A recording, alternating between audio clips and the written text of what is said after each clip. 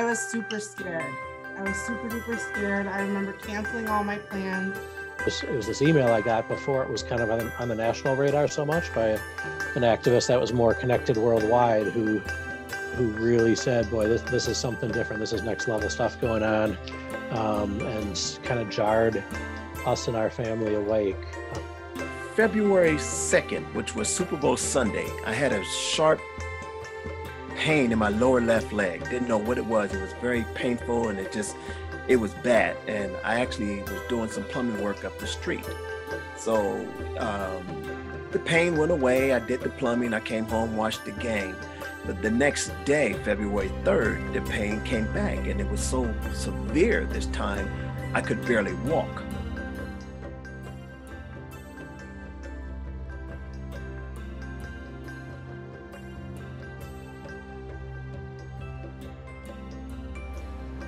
Hi, my name is Alex France, and I'm the creator of 2020 Unmasked.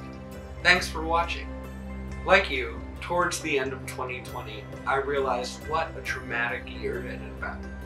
I am also a storyteller, and I believe in the healing power of stories. So I set out to collect the stories of 2020, the good, the bad, the painful, and the enlightening. This is the result. These are real people, and these are their stories.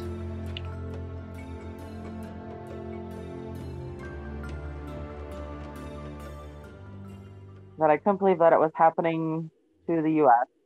And that something that basically reliving, back in the time when everybody had to go through, I can't think of the name of the disease, like basically reliving the past. I mean, with all the advancements that we have, that we were basically reliving the past. Yeah, I watched this, the story was starting to build even in early January. I feel like my only frame of reference for something like this was like the H1N1 flu that from a couple of years ago, or SARS. And I was like, okay, this is serious, but it'll last, for a little bit and it'll get under control. So when it just kept getting worse and worse, it was just constant, I guess, like adjustment and anxiety and sort of grieving. I think initially, like, I was really overwhelmed with like media and social media, so I had to take some breaks from that, and that helped. That was essential probably for those first couple of weeks. And beyond that, I think I've kind of doubled down on the things that work for me, just on a day-to-day basis. Or I'm someone who has anxiety and who kind of has for my whole life. So I have some strategies. Physical activity works really well. I've meditated more than ever this year, probably, and that helps a lot. And just trying to practice acceptance is probably the biggest one for me. I was super scared. I was super duper scared. I remember canceling all my plans. Many of my friends were still kind of continuing and kind of thought I was crazy. So I was scared, and then also felt like, am I overreacting? Like questioning myself. Shock, to be honest with you. I was like, wow. I just, first the shock. And then when I kept seeing the escalation of the numbers, I don't want to get into the bias of networks that I like with News Network. I rather watch, which I don't like to watch, but the one I'm not too fond of, I felt that their numbers might have been fraudulent. The more I guess I have to look at it on my side. I know a lot of people, and through all these people I know, I don't know anybody except for two people that ever really caught it. So, and they didn't die. I've heard of people who have family members that were old and seniors and stuff that died. And so I believe more and more, I know it's there, but I just thought they were trying to throw too much of a scare tactic at it. I believe, yes, we need to protect ourselves. I get all that, but I just thought the fear factor was a little bit over the board there, because that had a lot of people panicking, over dramatically panicking, instead of like just going with the flow, wear your mask, wash your hands, for crying out loud. I mean, you're that filthy, then, you should be scared. My initial reaction was, this is weird. I have this vivid memory of when 9/11 happened, and when the first plane hit, we all kind of went, huh, that's weird. And then it took us a while for it to dawn on us what was going on. And that's kind of how I feel about pandemic, like, huh. And then really quickly, within a day or two, it was obvious. And the executive team started having really serious meetings about closing quickly. And it became really clear to me that this was going to be really serious. And having that clergy gathering with the health department, where Kurt Egerbrecht looked us in the eyes and said, this is going to get really bad, and it's going to get bad fast. And I remember walking out of that and going over to CVS and picking up like toilet paper and hand sanitizer and various other things, and hearing the guy behind the counter talking to somebody, and they were kind of poking fun at people who were like purchasing hand sanitizer and Lysol and stuff. And I remember thinking, like, dude, you have no idea. And then I did that Sunday at service, I did the hand washing. I remember that lesson. And then within 3 days, we closed the building. And, but, on Sunday we thought, oh, we all just need to wash our hands more. And somebody at church called me and left me a voicemail and said, when you did that hand washing thing, I thought it was cute, but kind of dorky. And, and now, man, we had no idea, we had no idea. February 2nd, which was Super Bowl Sunday, I had a sharp pain in my lower left leg. Didn't know what it was. It was very painful, and it was bad. And I actually was doing some plumbing work up the street. So the pain went away. I did the plumbing. I came home, watched the game.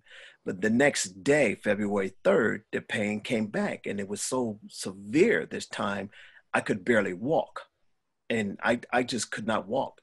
So anyway, I talked to my cousin. I was going to go hang a TV, and she told me I should go to the hospital. I didn't want to go, but she forced me. So I went to the hospital, and I was in the emergency room for about 7.5 hours.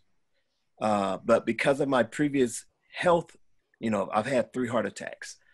And because of my previous health, they kind of put me at the front of the line.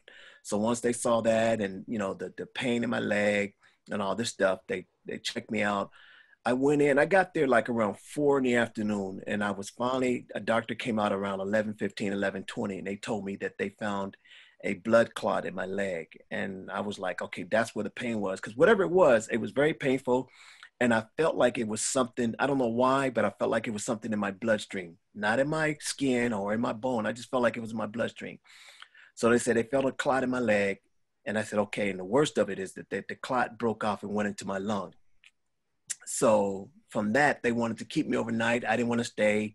I went to Pasadena, Huntington Hospital, and I live in Altadena. I said, hey, I could just go home. They said, we can't make you stay, but we suggest that you stay overnight to kind of, observe you. So I stayed overnight, and they gave me some medicine, and then they released me the next day.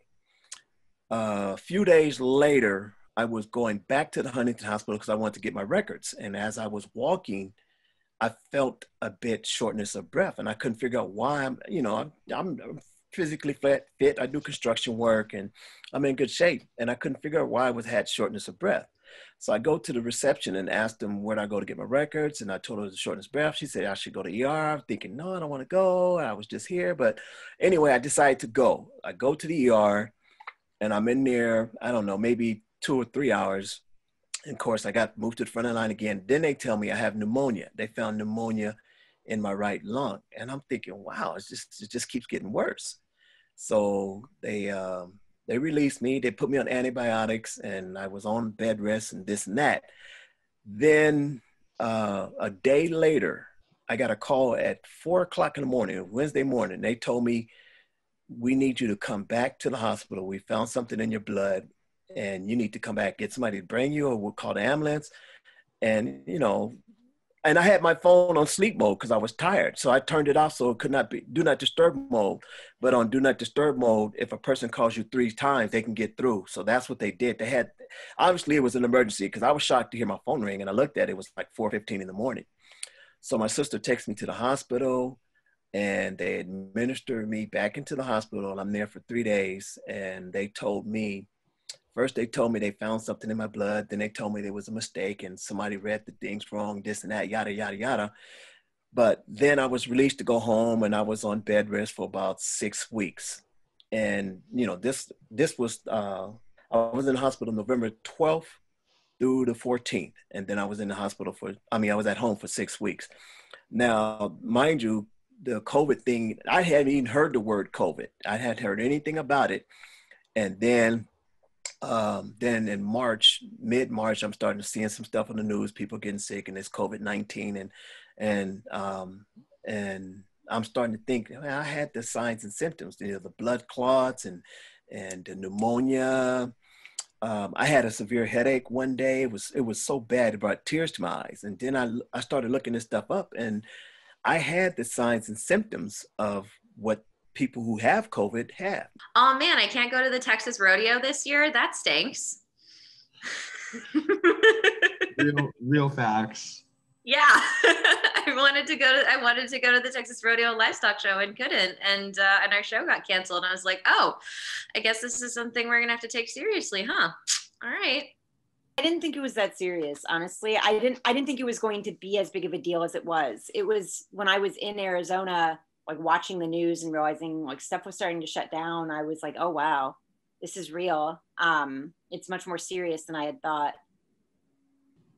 We had kind of a lot of reaction, like I said, because we were really on the fence about a trip. You know, we had planned this trip every year, so we have this trip planned for a whole year, and you know, we were on the fence about even going or not because it was right when it was getting so serious. So but I mean, I guess my reaction and most of the people close to me is let's see what's happening and try and react accordingly. You know, definitely not running out and buying loads of toilet paper and things of the sort, you know.